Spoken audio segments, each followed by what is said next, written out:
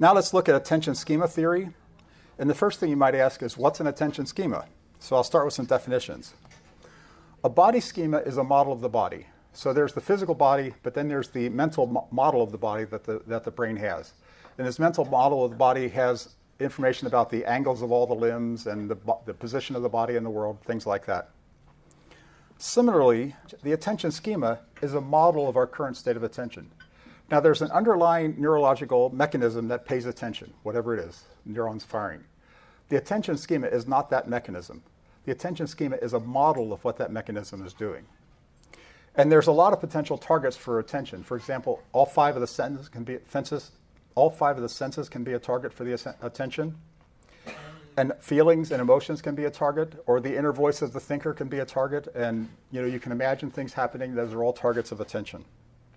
So the attention schema will be a model of where attention is being paid by the human. Now let's look at the effect of attention on world models. So the idea is there's a real world out there that doesn't have colors in it, but then there's the world model you see here that has colors in it. Okay, so if you keep your eye on that center house there and use your peripheral attention to shift around, does the world change? No. Does the world model change? I don't think so. Let's try it. So keep your center of vision on that center house and then direct attention to that house on the right, direct attention to that house on the left, and then back to the center only. Did the world model change? No, it always looks like the world itself is out there. What changes is that when you paid attention to something, you can see more information about that object. You can see more details. When you're paying attention to the house on the right there, you could see more details about the windows and the doors and the colors, and the same for the house on the left. So there is what I'm calling the current representation of the world, which contains that extra information. So there's the model of the world, which doesn't change, but the current representation of the world has extra information in it when you pay attention.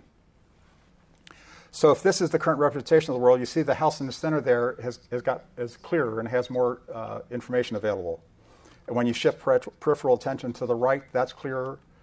Shift it to the left, that's clearer, and back to the center. Now notice that the current representation of the world, the CRW, changes when attention is being directed around. Now the experiencer is modifying that internal model of the world by directing attention. So this is where the experiencer has a self-model. It has a self-model in this internal model of the world, the current representation of the world. And it's the attention schema, which is the model of the experiencer. So let's look at the three objects we've been talking about here. We've got the world model, we've got the attention schema, and we've got the current representation of the world. I claim that if you have any two of these, you can compute what the third one should look like. For example, if you have these, you know where to put the spotlight of attention to get the current representation of the world. If you have these two, you can subtract them and see where the attention schema must be pointing. And finally, if you have these two, you can create a function which will give you the world model as a function of the attention schema combined with the current representation of the world. So my claim here is that the information content of the world model is equal to the information content of the attention schema combined with the current representation of the world. Now let's add this information to the agent self-models, because we've now established that the experiencer self-model is in fact the attention schema. That's the model of how the experiencer changes that internal model of the world by directing attention around, and the model of that attention is exactly the attention schema. Now I'm going to turn to attention schema theory. And attention schema theory was proposed by a Princeton neuroscientist named Michael Graziano to explain awareness. It's a model of awareness, what it means to be aware of something, to have that conscious experience of something. And everything I'm going to present on this slide and on the next slide is from the paper by Graziano and Webb that's referenced at the bottom of the screen here. And in fact, everything here is from figure 1A and figure 1B on that paper. And that figure 1A and B has a very long caption underneath it. I've summarized that caption in the text on these two slides. So all the text here is really from Graziano. The only thing I've done is modify his notation to use my notation. So first of all, when visual attention is captured by an apple, that changes the current representation of the world. There's now more information available about that apple in that current representation of the world in the brain there. That is not awareness. That is only information. All that is new information coming to the brain.